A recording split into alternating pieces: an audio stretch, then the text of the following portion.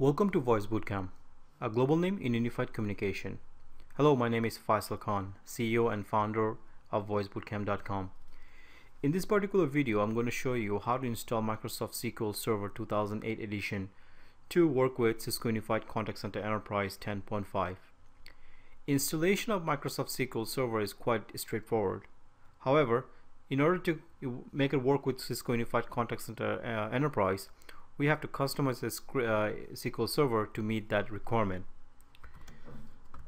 Now, this is a plain server that we have built with what we call Windows 2008 R2, and under the G drive where my SQL Server distribution or software is in, I'm going to click on the setup, and it's going to ask you some basic system checks or some .NET.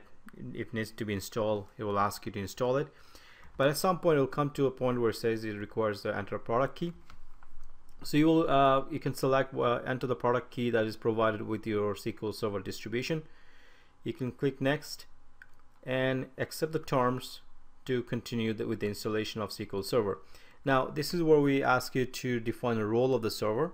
Here we're selecting either SQL Server only with the following components, or you can say SQL Server Power Pivot for SharePoint, or all features with default. So I just like to select all feature for that purpose, because hey, I don't really care about it because it's not a production environment.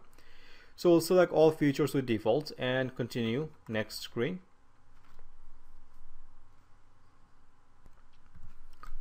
So these are all the options that has been selected. Now you have the options to customize it if you want to, but because this is a live environment and we're not really focusing on SQL Server as being the main focus of this particular course, so we don't really care about all the what components should be there or not. Just simply select all and continue to the next screen. Now it does provide you a kind of a check where it says if all the components that are required from the operating system perspective, whether they have passed or failed, what is applicable, what is not, and so on. So it says that the sixth what you call operation completed has been successfully passed. 18 of them has been skipped.